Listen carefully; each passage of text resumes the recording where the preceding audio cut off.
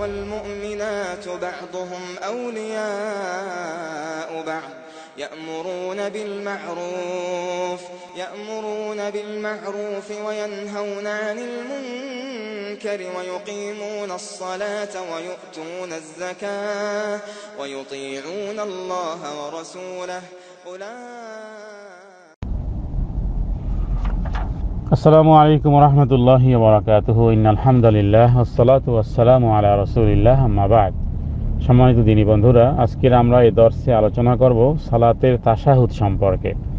প্রথম বৈঠক বা শেষ বৈঠক, দুই রাকাত সালাত হলে শেষ বৈঠক, প্রথম বৈঠকই শেষ বৈঠক মানে দুই রাকাতের পরে সেই তাশাহুদে রাসূলুল্লাহ সাল্লাল্লাহু আলাইহি ওয়াসাল্লাম কি পড়তেন বা তাশাহুদের ভুল হলে কি করতে হবে, বা সাহাবায়ে কেরাম রাদিয়াল্লাহু তাআলা আলাইহিম আজমাইন তারা কিভাবে কোন শব্দে তাশাহুদ পড়তেন।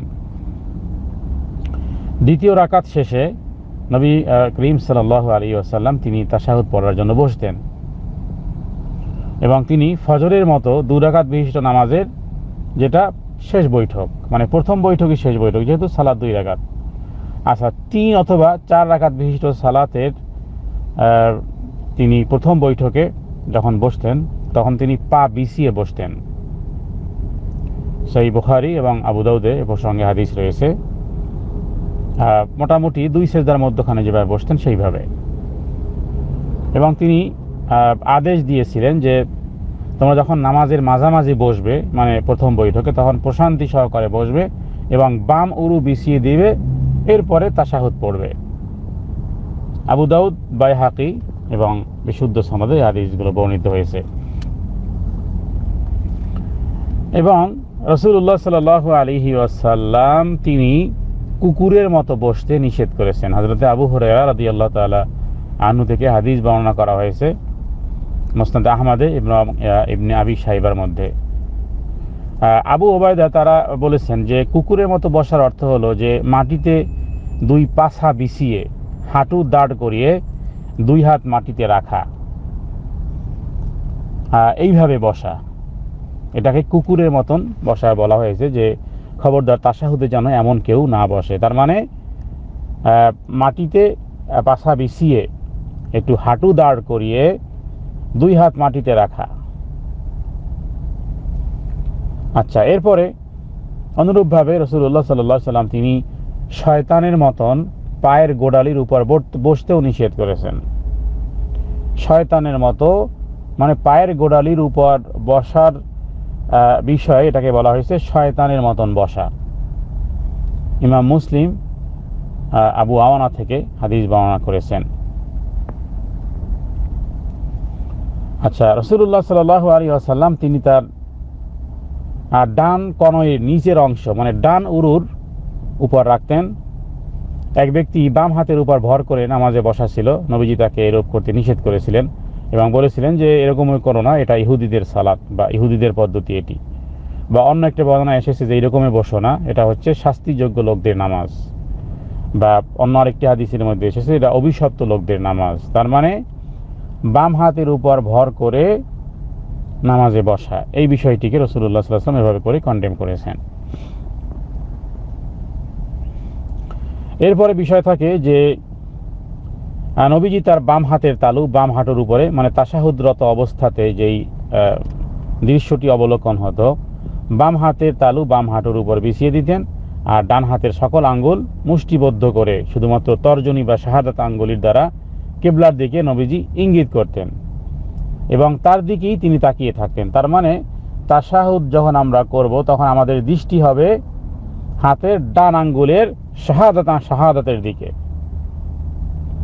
এবং তিনি যখন আঙ্গুল দিয়ে ইশারা করতেন তখন এই বৃদ্ধাঙ্গুলি বা মধ্যমা এইটাকে করে এই গোল করতেন এবং কখনো এই গোলাকার কুণ্ডুলির মতো তিনি করতেন এবং আঙ্গুলকে তিনি নাড়াতেন।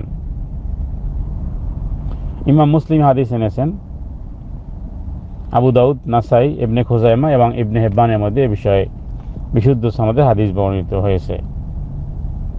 এবং নবীজি যখন এই শাহাদাত আঙ্গুলি বা তর্জনী আঙ্গুল উঠাতেন তখন তা নাড়াতে থাকতেন এবং দোয়া করতেন। ইমাম তাহাবি তিনি বলেছেন যে দোয়া করেন এর দ্বারা বোঝানো এটা যে তিনি নামাজের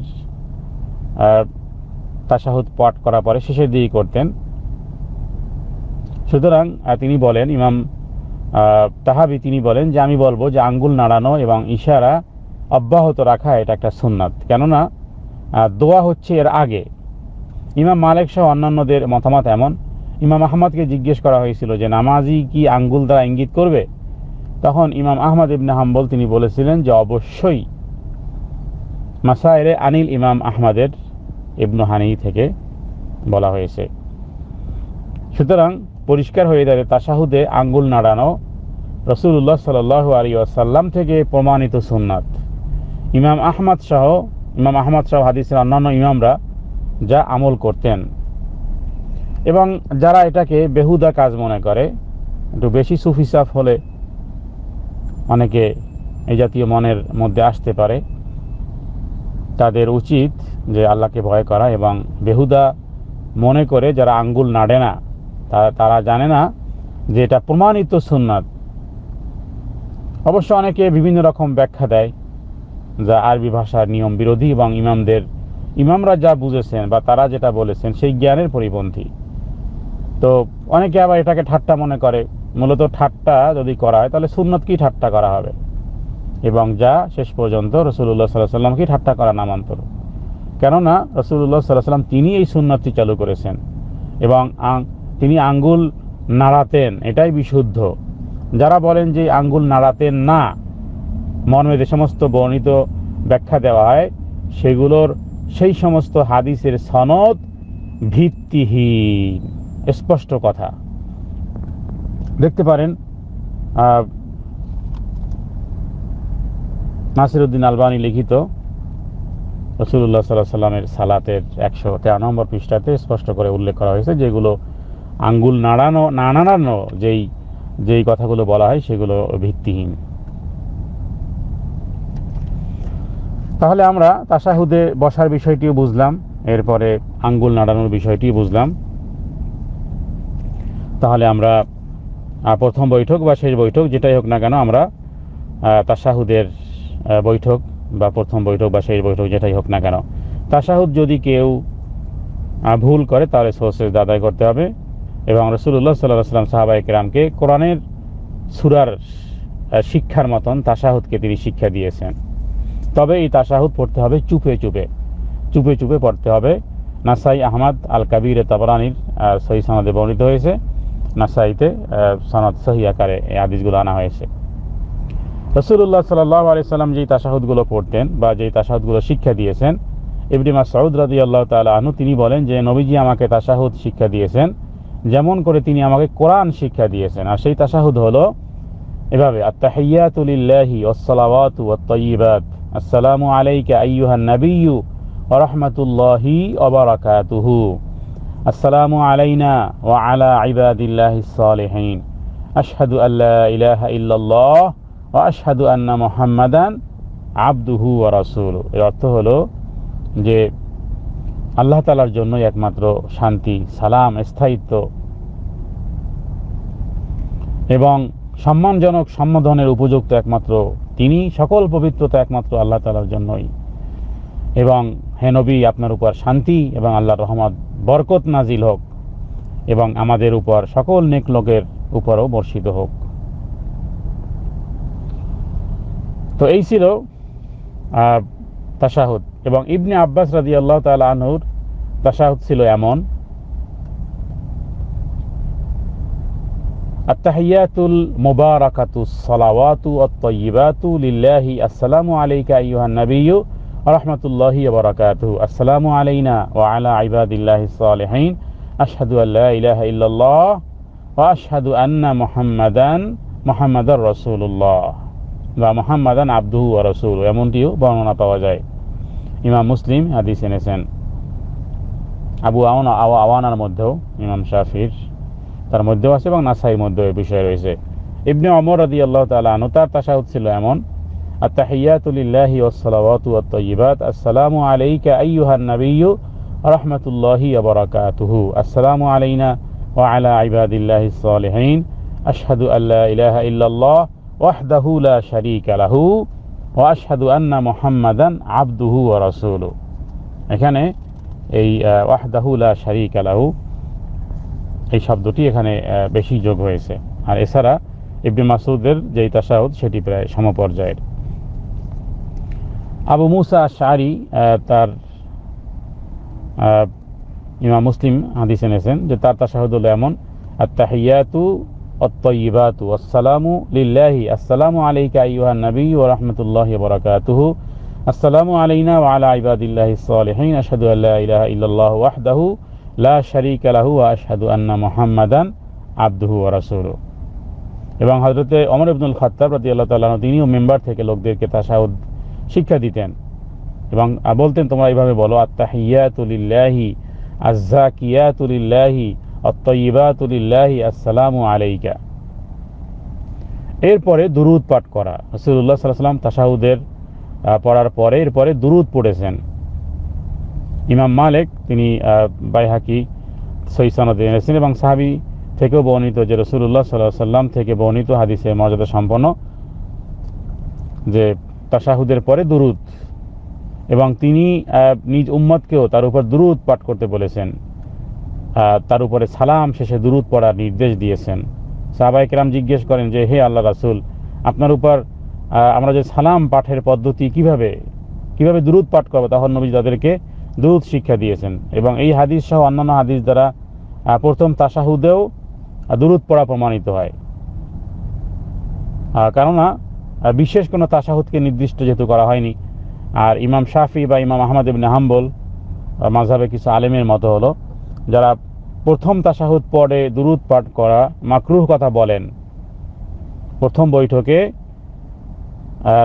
তাশাহুদ পড়ার পরে দুরূদ পাঠ করা ইমাম আবু হানিফা আলাইহির রহমার বা কুদুরির মধ্যে বা হেদায়ের মধ্যে এ বিষয়ে অনেকে প্রশ্ন করেন যে প্রথম বৈঠকে তাশাহুদ পড়ার পরে কি চুপচাপ থাকবো নাকি দুরূদ পড়বো, বা ইমাম যদি দেরি করেন তাহলে কি করব। তাদের জন্য এই কথাগুলো শ্রবণ করা উচিত যে প্রথম তাশাহুদ পড়ার পরে দুরূদ পড়লে সেজদা দিতে হবে বলে এমন একটি কথা হানাফি মাযহাবের কিতাবগুলোতে রয়েছে, কিন্তু মানে দুরূদ পড়া মাকরুহ বলা হয়। তাদের সপক্ষে হাদিসের কোনো দলিল প্রমাণ নেই, শুধু কিতাবে লেখা আছে, কোনো দলিল প্রমাণ নাই। বরং তারা বলতে গেলে হাদিস বিরোধী কথাই বলতেছেন। ইমাম মুসলিম তার আবু দাউদ এবং ইবনে মাজাহ এবং ইমাম মালিক তার বাইহাকি আবু আওয়ানা থেকে হাদিস বর্ণনা করা হয়েছে। সেখানে দেখা যায় যে তাশাহুদ পড়ার পরে দুরূদ পড়েছেন। রাসূলুল্লাহ সাল্লাল্লাহু আলাইহি ওয়াসাল্লাম প্রথম তাশাহুদে নিজের উপর এবং অন্যদের উপরে দুরূদ পড়েছেন।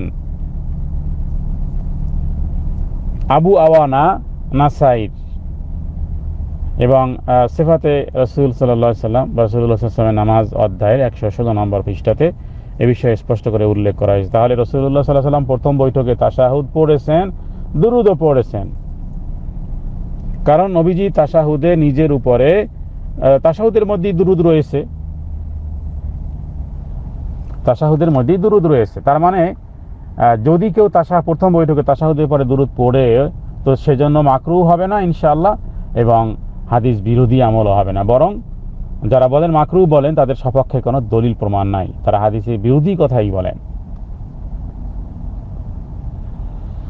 দুরূদ পড়ার অর্থ হলো যে নবীর উপর আল্লাহর দুরূদ পড়ার অর্থই হলো প্রশংসা বা সম্মান করা। নবীর উপর ফেরেশতা সহ অন্যান্য সকলের দুরূদ পড়ার অর্থ হলো সম্মান এবং প্রশংসা বাড়িয়ে দোয়া করা।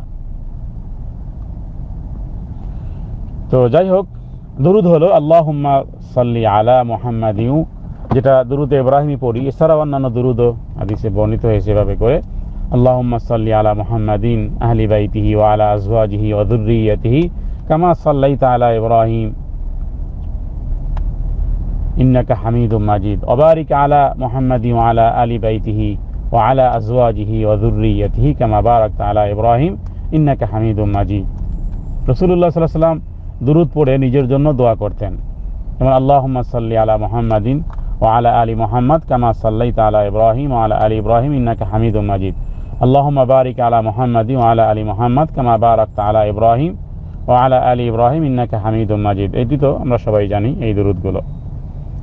মুসনাদ আহমদের মধ্যে এবং বুখারীর বাইহাকি এবং মুসনাদ আহমদের মধ্যে, নাসাইর মধ্যে, ইবনুল কাইয়ুমের ইবনে তাইমিয়ার অনুসরণে ইব্রাহিম ওয়ালা আলে ইব্রাহিম, সেখানে এর সাথে বর্ণিত নেই বলে যেটা বলা হয়েছে সেটা ভুল। তার মানে দুরুদে ওগুলো আছে, আলী ইব্রাহিম ও আলা আলী ইব্রাহিম ইন্নাকা হামিদুম মাজিদ। এবং বুখারী এবং মুসলিমে হুমায়দি থেকে বা ইবনু মান্দা থেকে হাদিস এসেছে, সেগুলোকে বিশুদ্ধভাবে এভাবেই বর্ণনা করা হয়েছে। এরপরে মুসনাদ আহমদের মধ্যে, নাসাইর মধ্যে আবু ইয়ালা থেকে যে দুরূদটি তা হলো আল্লাহুম্মা সাল্লি আলা মুহাম্মাদিন ওয়া আলা আলি মুহাম্মাদ কামা সাল্লাইতা আলা ইব্রাহিম ওয়া আলা ইব্রাহিম ওয়া আলি ইব্রাহিম ইন্নাকা হামিদুম মাজিদ ওয়া বারিক আলা মুহাম্মাদিন ওয়া আলা আলি মুহাম্মাদ কামা বারাকতা আলা ইব্রাহিম ওয়া আলি ইব্রাহিম ইন্নাকা হামিদুম মাজিদ। আর মুসলিম, ইমাম মুসলিম এবং ইবনে আবি শাইবা থেকে বা আবু দাউদে মুসনাদে হাকিম এটাকে সহিহ বলা হয়েছে, আর তা হলো আল্লাহুম্মা সাল্লি আলা মুহাম্মাদিন নাবিয়িল উম্মি ওয়া আলা আলি মুহাম্মাদ কামা সাল্লাইতা আলা ইব্রাহিম ওয়া বারিক আলা মুহাম্মাদিন নাবিয়িল উম্মি ওয়া আলা আলি মুহাম্মাদিন কামা বারাকতা আলা ইব্রাহিম ফিল আলামিন ইন্নাকা হামিদুম মাজিদ। আর সহিহ বুখারীর মধ্যে এবং নাসাইর মধ্যে যেই দুরূদ আর তা হলো আল্লাহুম্মা সাল্লি আলা মুহাম্মাদিন আবদিকা ওয়া রাসূলিকা কামা সাল্লাইতা আলা আলি ইব্রাহিম ওয়া বারিক আলা মুহাম্মাদিন আবদিকা ওয়া রাসূলিকা ওয়া আলা আলি মুহাম্মাদিন কামা বারাকতা আলা ইব্রাহিম ওয়া আলা আলি ইব্রাহিম। এটি হলো সহিহ বুখারীর বর্ণনা। সহিহ বুখারীতে এটাও এসেছে আল্লাহুম্মা সাল্লি আলা মুহাম্মাদিন ওয়া আলা আজওয়াজিহি ওয়া যুররিয়্যাতিহি কামা সাল্লাইতা আলা আলি ইব্রাহিম ওয়া বারিক আলা মুহাম্মাদিন ওয়া আলা আজওয়াজিহি ওয়া যুররিয়্যাতিহি কামা বারাকতা আলা আলি ইব্রাহিম ইন্নাকা হামিদুম মাজিদ। তো এই হলো আমরা তাশাহুদ এবং দুরূদ সম্পর্কে আমরা আজকের এই দর্শে আলোচনা করলাম। আল্লাহ তাআলা আমাদেরকে সহিহ সুন্নাহ মোতাবেক প্রতিটি কর্ম সম্পাদন করার তৌফিক দান করুক। সাল্লাল্লাহু আলা সাইয়্যিদিনা মুহাম্মাদিন নবিয়্যিল উম্মি ওয়া আলিহি ওয়া সাল্লাম।